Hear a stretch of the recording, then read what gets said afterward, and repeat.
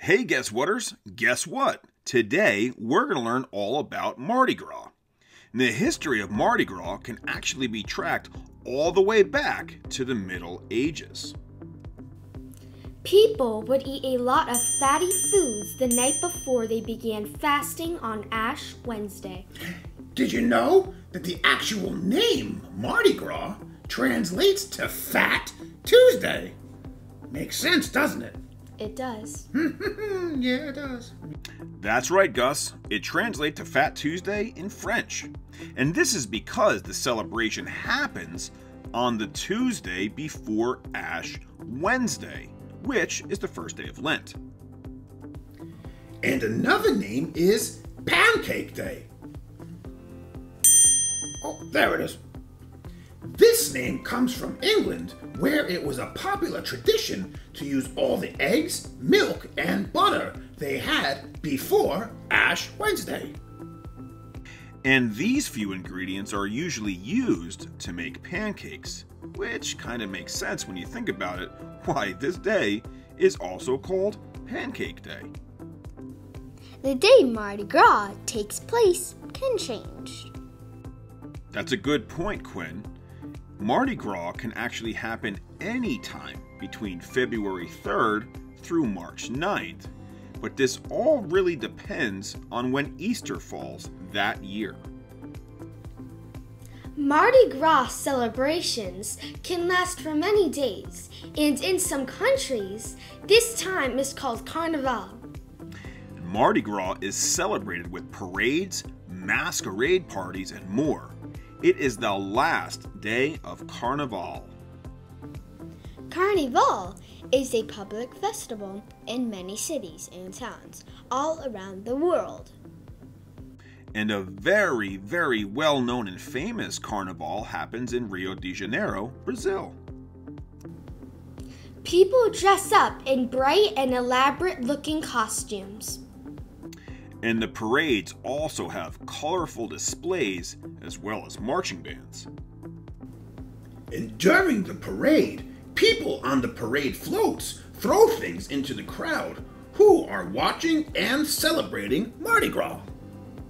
And these are usually strings of very colorful beads.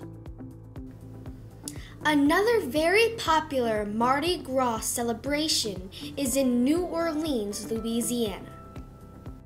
Mardi Gras was introduced on March 2nd in 1699 when French-Canadian explorer Jean-Baptiste Le Moyne, Sieur de Bienville landed a little bit south of what is now New Orleans. Because it was the night before Mardi Gras, he named where he landed Point du Mardi Gras. And the first Mardi Gras was celebrated in 1703 at Fort Louis de la Mobile. Next, during the 1730s, Mardi Gras gained more popularity in New Orleans. And in the beginning, it was celebrated with a large dance known as a ball. Then, in 1837, New Orleans began celebrating Fat Tuesday with parades.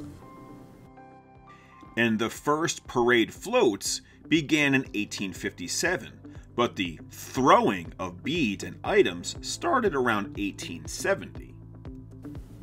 In 1875, Mardi Gras became an official holiday in the state of Louisiana.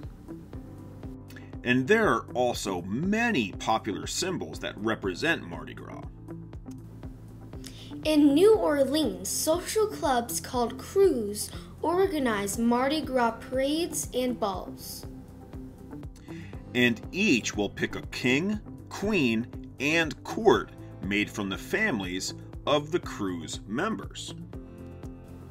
Another popular symbol is a king cake. This is a... Wait, am I reading this right? This is a sugary dessert that has a plastic baby that has been baked inside. It's like a gigantic doll? Hope not. Well, Gus, I don't think the baby inside the cake is that big, because tradition states that the person who finds the piece of cake with the baby inside will actually have good luck and success.